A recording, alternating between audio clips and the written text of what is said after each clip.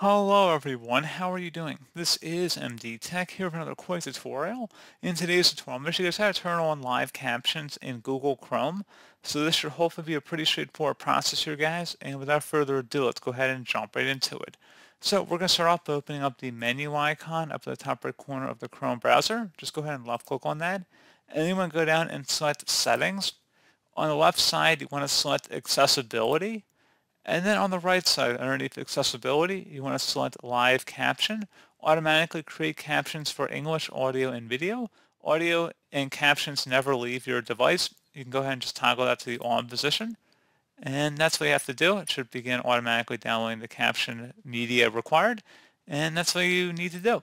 Pretty straightforward process, guys. And as always, thank you for watching. Do hope I was able to help you out. And I do look forward to catching you all in the next tutorial. Goodbye.